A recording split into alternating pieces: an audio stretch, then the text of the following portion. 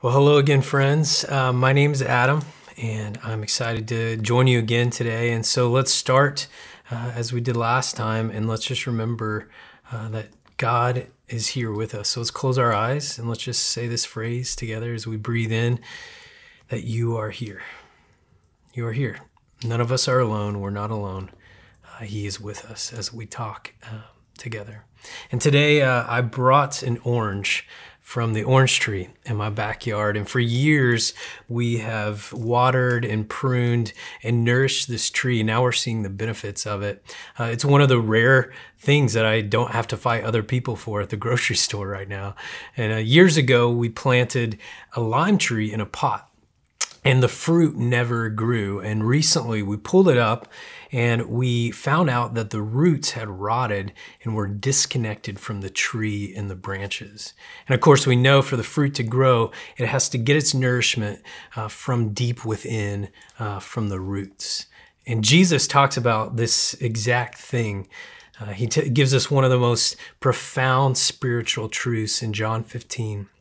Where he says this: if you remain in me, abide in me, connect with me, you will bear much fruit. But if you're apart from me, if you're disconnected from me, you can do nothing. And so the reality is, like, we all want to become more loving and patient and kind and gentle and have more self-control, but we don't have the power to do that. We can't do that on our own.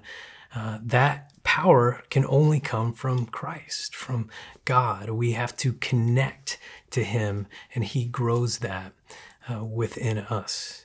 And so a question for all of us is, are we trying to put our effort and our energy into the wrong things, into behavior modification, where we try to do all the right things or not do the wrong things, when instead we should be putting our effort and our energy into abiding and connecting and being with Christ? So during this odd season, maybe this is a chance for us all to learn how to abide and connect with Christ more. Maybe for you, it's using this time to learn solitude and silence.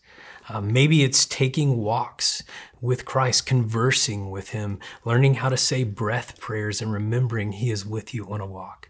Maybe it's using your extra time to study, to pray, to fast, to meditate. All these ways are ways to abide in the love of Christ and to remember that the power comes when we connect with Him, and He transforms us and He produces the fruit within us. So may we abide in His love together.